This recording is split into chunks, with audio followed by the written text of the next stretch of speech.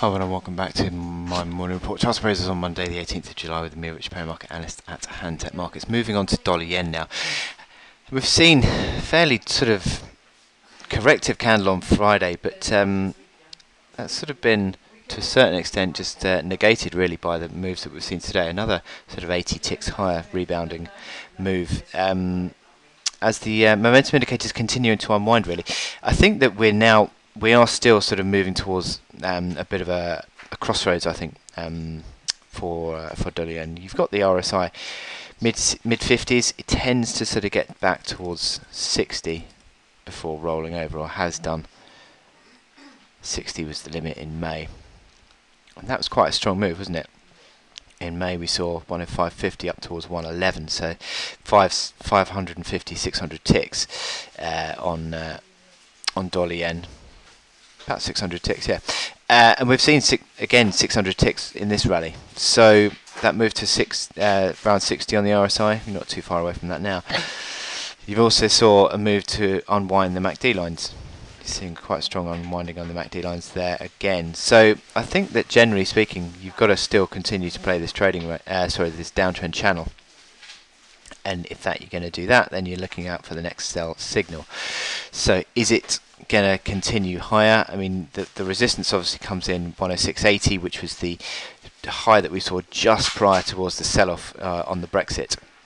That pretty much marks the top of this downtrend channel.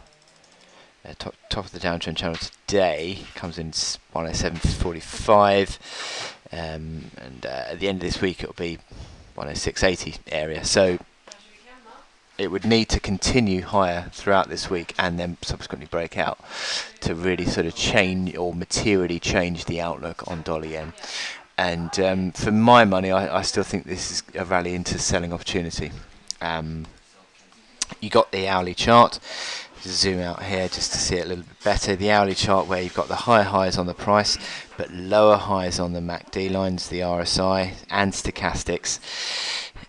That sort of is a bearish divergence, or a mild beginning of a bearish divergence, whereby you're sort of beginning to think, well, are we losing impetus in this rally?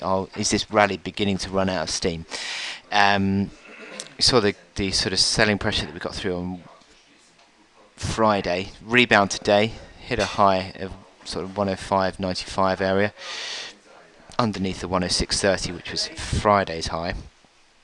But as I said, is this beginning to now run out of steam?